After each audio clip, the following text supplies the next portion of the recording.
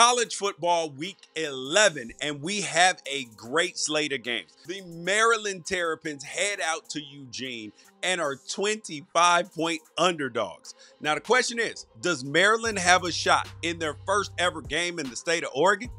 Because Maryland has been running a very pass-heavy offense under Josh Gaddis, but it's an imbalanced offense that has had trouble finishing drives because the Terrapins are 4th in pass attempts per game and 31st in total touchdown passes. And if you are going to hang with Oregon, you need to be able to run the football, and Maryland doesn't. And so far, it looks like they can't. And this Oregon defense has been very salty because if you are going to drop back pass, the combination of Mateo Uiagalelei, Jordan Birch, and company are going to be in the backfield. And if you can't run the football, it is going to be a problem.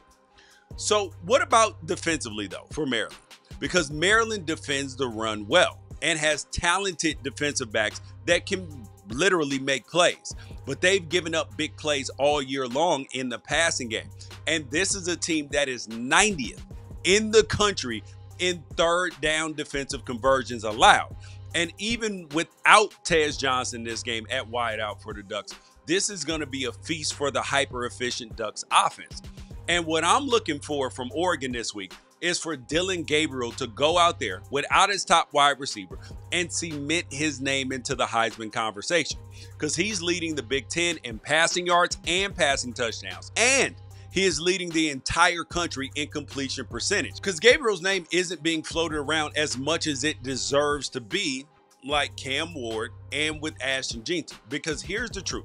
Cam Ward's defense is carrying him to a Heisman finalist because they're giving up so many points. He has no choice but to score a ton of points, which piles up the stats. But that's also the same thing that we saw out of Jaden Daniels winning the Heisman Trophy last year as well, and Caleb Williams at USC the year before. So this has a recipe for it, and Ashton Jeanty has slowed down. So we're going to see if Dillon Gabriel can put up some gaudy stats in this game to really cement himself as a finalist. But now the ultimate question is, George, who are you taking? Will Oregon cover this 25 points?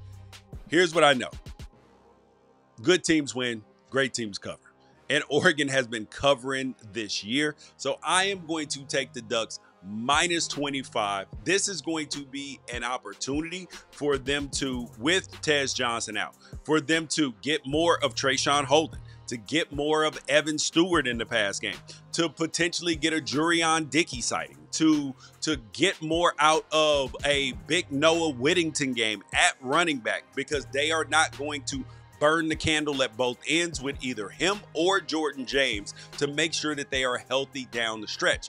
Because the whole entire point for this Oregon team at this point is to be getting better and to be peaking at the right time when it is time to play the Big Ten championship and then head into the college football playoff.